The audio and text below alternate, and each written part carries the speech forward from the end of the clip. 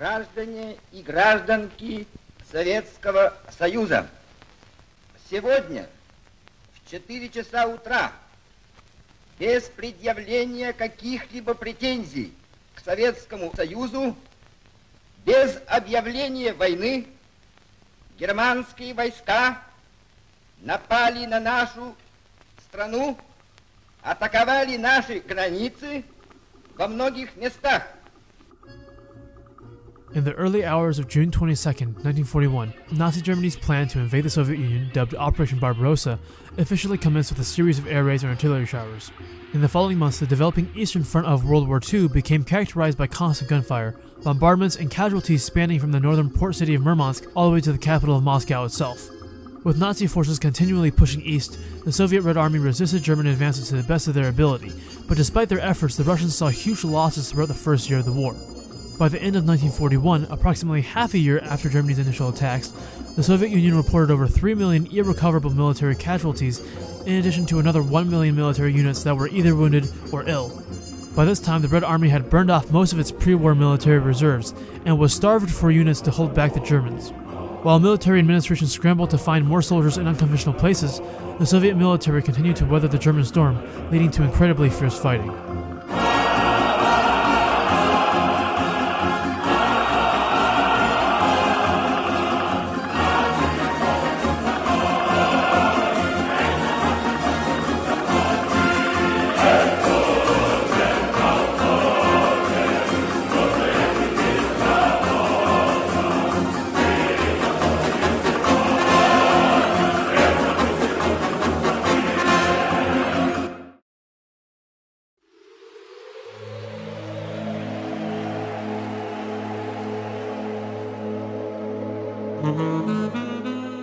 Desperate for troops, Soviet military command turned to penal enlistment programs instead, forming battalions specifically composed of prison inmates and deserters. These military divisions were established under Stalin's order number 227 and were commonly known as Strafnoi Battalion, or Strafbat for short. Often placed at the front lines, these prisoner-turned soldiers were forced to participate in frenzied and disorganized advances towards the Germans, which frequently resulted in large casualties amongst these penal military units. Despite this, the few surviving members of the Strafbat were rewarded for their service with pardons for their crimes and released from the Soviet prison system, but very few were able to remain free. It is well known that the Soviet penal system, known today as the Gulags, was utilized heavily by Lenin and Stalin to repress their political opponents and dissenters under the guise of counter-revolutionary crime, but this same system was also used to house common criminals. While it's true that the line between political opposition and common crime became muddled under Soviet law, it's still apparent through official correspondence that the communist government made clear distinctions between offenses rooted in so-called counter-revolutionary agitation and common crime, which they deemed to be socially harmful and socially dangerous elements. The common criminals that were incarcerated in the Gulag system, however, were a minority. Data collected by the Soviet Union's Ministry of Internal Affairs, abbreviated as the MVD, found that those who were arrested for non-counter-revolutionary crimes only composed about just under one-third of arrests, clocking in at about 1.49 million individuals out of the total of 4.84 million arrested by the OGPU NKVD from 1921 to 1938. It should be noted that these numbers, provided by Colonel Pavlov of the MVD, have had their accuracy debated extensively by historians. Many, such as Viktor Vasilyevich Luneyev and Alexander Nikolaevich Yakovlev, have asserted that Pavlov's numbers are actually an underestimate, pointing to newfound data showing higher numbers of arrests and sentences. Regardless, it's generally agreed upon that several million prisoners passed through the Gulag system, with a portion of them composed of common criminals. But one of the most interesting and bloody events that took place within the Gulag lies only within a small portion of the common criminals. Of the group of Gulag inmates that were arrested for common crimes, an even smaller percentage were associated with the criminal underworld as organized criminals. If we look at the data regarding the composition of prisoners by their type of crime collected by the NKVD, we see that there is one consistent category within the prison population: gangsterism and brigandage, which made up on average 2.75% of the entire list between the years of 1934 and 1941. While we may not know the NKVD's specific definition for gangsterism and brigandage, we have a pretty good idea of what kind of people may have fit the bill to be prosecuted as such. The roots of Russian gangs and organized crime can be traced back to the Tsarist era circa the 1700s. The majority of crime in this time took place within the countryside, consisting of simple robberies and theft. But interestingly, many of these thieves were not perceived as economic leeches, but rather as defenders of the people from Tsarist rule. This perception gave birth to Russian criminal folklore, leading to an almost romanticized recollection of life in the Russian Empire. After the toppling of the Tsarist monarchy and the October Revolution that put Vladimir Lenin in power in the newly formed Soviet Union, the thieves began to feel pressure from the government's initiatives to reduce crime. Under Lenin's rule, it was ordered that any and all bandits caught by the authorities must be shot immediately in an extrajudicial manner. But despite this effort, extrajudicial killings of thieves did not deter crime from persisting. It wasn't until the rise of Stalin when a truly systematic suppression of common crime became instituted through the Gulag system.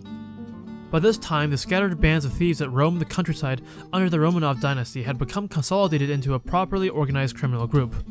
Known as the Vori v Zakonie, or the thieves-in-law in English, members were easily identified by several unique characteristics, such as their distinct gang tattoos and their special criminal dialect of Russian called fienia.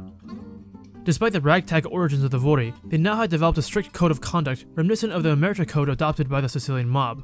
In a report obtained by the Procurator General of the Soviet Union, the laws that the Vori abided by were summarized by a former thief named A. Bulatov, and in it can be clearly observed that the thieves-in-law strongly valued reliance and loyalty to each other, as well as firm resistance to any centralized authoritative power outside of the thieves' society. As such, the Code of Conduct disallowed any thief participation in military, judicial, political, or productive contexts, and it expected all Vori to survive by leeching off of non-thieves, and not by doing honest work. Although the thieves-in-law were now confined to the frigid conditions of Siberian labor camps, their society flourished nonetheless. Surrounded by generally harmless political prisoners and intelligentsia, the thieves found it easy to prey on their fellow inmates for food and other precious resources, with the victims lacking the means to retaliate. Several accounts from political prisoners have reflected their deep hatred for the criminal characters that regularly attacked and stole from them. The thieves' staunch opposition to the Soviet regime also led to clashes with prison authority. Guards were often met with refusals to work at a time when production from labor camps was important for the USSR's economic expansion. As Ivan Chistyakov, a guard stationed at the Baikal-Amur mainland labor camp, wrote in his diary, while the guards were busily trying to organize periods of hyperproductivity known as Stakhanovite movements, there were some prisoners that repeatedly caused delays, complications, and general unproductivity for the entire camp. Fortunately for both the more educated inmates and the guards, the power dynamic that kept the Vori strong wouldn't stay in place for very long.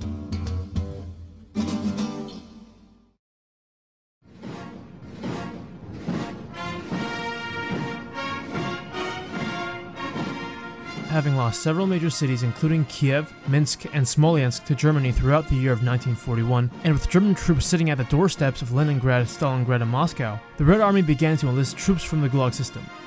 As we touched on earlier, this penal enlistment program formed several Strafbat units to be placed at the front lines. The historical significance of these units is perhaps not found in their contributions to defending the Soviet Union against German advances, but rather in the division that it caused in the Gulags. Recall that the Code of Conduct governing the lives of the thieves-in-law forbade any cooperation with the Soviet government, including participation in military activities. For some of the thieves-in-law, freedom from the freezing temperatures and squalid conditions of the Gulag was much more important than a list of commandments handed down to them from their secret society. And as such, believing that they'd be freed from their sentences, a sizable portion of the Vori enlisted into penal infantry units, with many joining the famed 16th Army headed by Konstantin Rokossovsky. Following the conclusion of World War II, many of the prisoners serving in the Strafbate looked forward to their release from incarceration, but many found that the promises of clemency made by Stalin turned up empty. And for those thieves-in-law who were able to get out of the military, almost all of them quickly learned that old habits die hard, landing themselves back into the Gulag system for various crimes. As author and former Gulag inmate Varlam Shalamov so eloquently writes in one of his essays, soon the Soviet courts of the post-war period met with old acquaintances during their sessions. It turns out, not that it was difficult to foresee, that the recidivists, thugs, thieves, people, and the underworld didn't even think about ceasing the activities that gave them a means of livelihood, creative excitement, moments of genuine inspiration, as well as status in their society from before the war.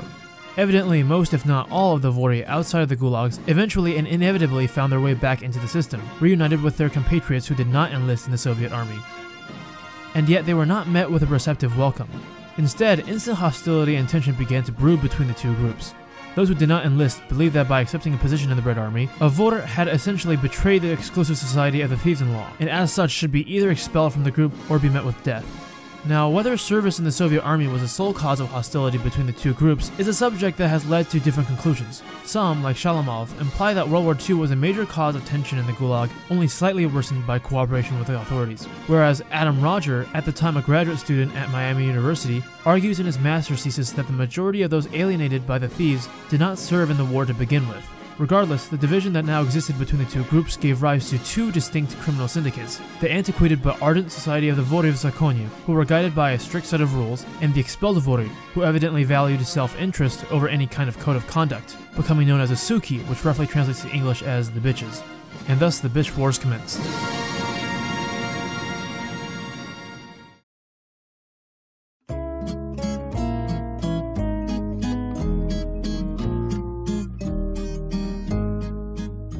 Taking notice of this internal strife, camp authorities seized upon what they perceived to be an opportunity to convert select hardened criminals into more compliant allies of the state as bitches. Guards reportedly used both positive and negative enforcement tactics to pressure less dedicated thieves to betray the Society of the Vory. These tactics included offering less intensive labor assignments, better food, and even positions of camp authority to those who cooperated. And for those who didn't, guards resorted to physical violence and threats to persuade weaker thieves into submission. This does beg the question, however, of why the camp authorities were willing to invest the time and effort in fragmenting the thieves-in-law. It isn't likely the guards brought recidivists out of criminal organizations through the kindness of their own hearts, given the horrendous conditions that even the guards had to endure in the gulags. So there must have been some kind of added benefit that the guards could reap from investing these efforts. As it turns out, the relationship between the bitches and Gulag authority was of a symbiotic nature. For the guards, moving the thieves away from their strict code of conduct allowed them to conduct some sort of labor benefiting the camps. By taking on labor tasks that were prohibited by the thieves' code or traditionally refused by the thieves-in-law, the guards were able to inch closer to meeting their labor quotas, which ultimately made life easier for them. The bitches, on the other hand, benefited through relatively greater freedoms within the camp and connections with guards that would prove advantageous in their clashes with the old thieves.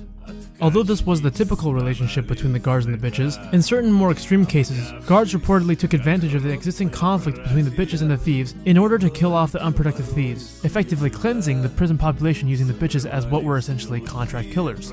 In one instance recorded by ex-Gulag inmate and acclaimed writer Alexander Solzhenitsyn, guards stationed at the Vorkuta Gulag brought in a bitch to neutralize a group of turbulent thieves. That same night, the bitches mobilized and the hit was carried out, leaving 3 dead thieves and no other repercussions. Now equipped with their ever-strengthening faction of thief-in-law outcasts and support from camp authority, the bitches were ready to take revenge against their former comrades. Their conflicts were bloody to say the least, with several Gulag inmates recounting the brutal aftermath of clashes. Memoirists and other authors providing first-hand accounts reported that axings and stabbings were commonplace in the bitch wars, and killing methods were varied with the belligerents using whatever they could find as weapons. Knives, axes, saws, spades, glass shards, bricks, rocks, all landed in the hands of the bitches and thieves as instruments of murder. Dantsik Sergeyevich Baldayev, a former guard assigned to the Kresty prison in Leningrad, recalled daily conflicts between the bitches and the thieves, and described an instance where a hacksaw was used by thieves-in-law to kill a bitch. And on the other side of the bars, Georgy Evgenievich Trifonov, a thief-in-law better known by his alias Mikhail Dyomin, illustrated in his autobiography the grisly death of a fellow thief who had just killed a bitch.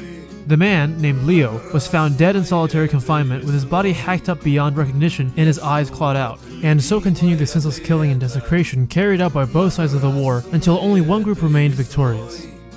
It's without a doubt that both the thieves and the bitches sustained large numbers of casualties throughout the course of the bitch wars, but quickly it became increasingly obvious who was on the losing side. The relationship with camp authority that the bitches had cultivated proved truly advantageous in their encounters with the thieves-in-law. And with the aid of both passive negligence and active assistance from the guards, the number of thieves-in-law residing in the camps quickly began to dwindle. The world of the old thieves had in essence been demolished, and its members eradicated. Approximations of the number of surviving thieves following the conclusion of the bitch wars are shaky, but some place a number at 300 residing in the prison system by the 1950s, and nearing 0 in the subsequent decade. Others argue that only a few dozen survived in the entirety of the USSR by the 1970s. Regardless, one thing was clear: the bitches had achieved a definitive victory over their former brothers, razing their secret society to the ground and taking thousands of lives in the process. Yet that is not to say that organized crime as a whole was destroyed nearing and after the collapse of the Soviet Union. In fact, it was quite the opposite.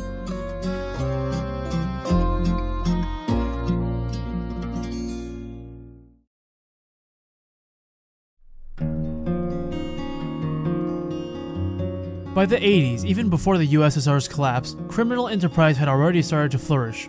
The surviving bitches and what remained of the thieves started to get their feet into the door of burgeoning protection rackets, offering their services to businessmen dealing in less than legal goods. As Russia began to incorporate aspects of the free market near the rear end of 1991, Russian businesses were cast into an anarcho-capitalist state, or in simpler terms, into economic limbo. With inadequate business regulations and even worse enforcement, businesses turned to gangs in order to achieve some semblance of standardized protection of property and enforcement of business activities. As a result, the presence of criminal groups skyrocketed in post-Soviet Russia to the point where commercial and criminal enterprise became firmly intertwined. By all means, this new generation of criminals should have been an entirely new breed, shrewd businessmen looking to exploit every crook and cranny of the fall of communism instead of the strict and exacting outlaws that were the thieves in law. And yet, by the 80s and 90s, after the Khrushchev thaw that led to waves of amnesty throughout the gulags, there was a marked shift back to old ways, reverting to the strict abidance to a code of conduct.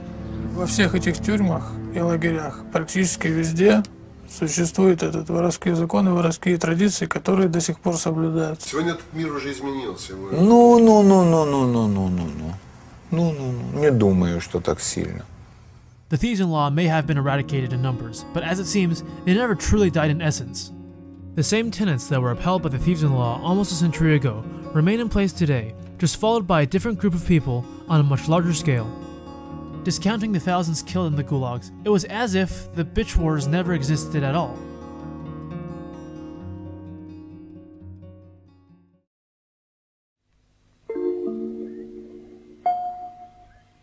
Thank you so much for watching.